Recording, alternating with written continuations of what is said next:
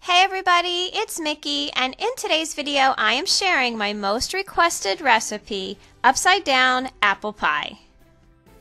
This has always been one of our favorite holiday recipes, and with just a few ingredients it is really simple to make. So what you will need is a deep dish pie plate, wax paper, refrigerated pie crust, half a cup of packed brown sugar, a half a cup of chopped pecans, 1 cup of sugar, a third of cup all-purpose flour, 1 tablespoon of cinnamon, between 6 and 8 peeled, cored, and chopped apples, your favorite variety, and 6 tablespoons of butter, melted and divided. This whole recipe will be listed in the information bar below. First, preheat your oven to 375. Then you want to give your pie plate a really good coating of cooking spray, and then line the wax paper in your pie plate. Now give the wax paper a really good coating of cooking spray. The more spray, the better.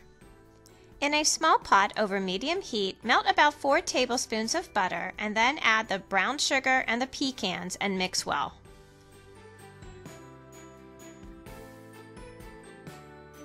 Spread the pecan mixture evenly over the bottom of the pie plate on top of the wax paper.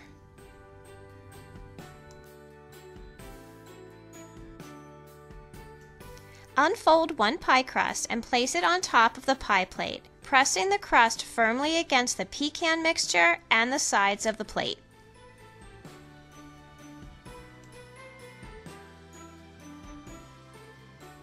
In a large bowl, combine the chopped apples, granulated sugar, flour, cinnamon, and remaining 2 tablespoons of butter. Toss gently to coat all the apples and then spoon it into the pie crust.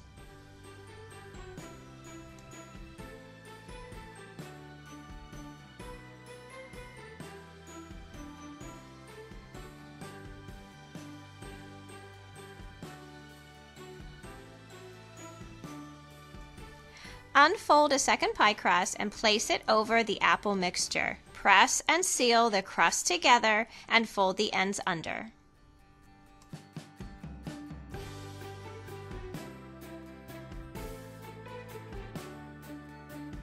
Using a butter knife, cut 4 1-inch slits in the top of the crust.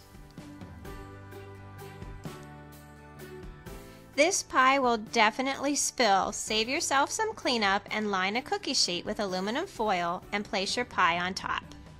Bake pie in a 375-degree oven for about an hour and 15 minutes. Once you take the pie out of the oven, carefully loosen the wax paper around the rim and invert the pie onto a serving plate while it is still hot. This is the hardest part of the whole recipe. Remember, the inside of the pie is really hot, so be careful. Use a butter knife to help you lift the pie plate. Remove the wax paper and let cool. We serve our pie with some vanilla ice cream and a drizzle of chocolate. It is just so good.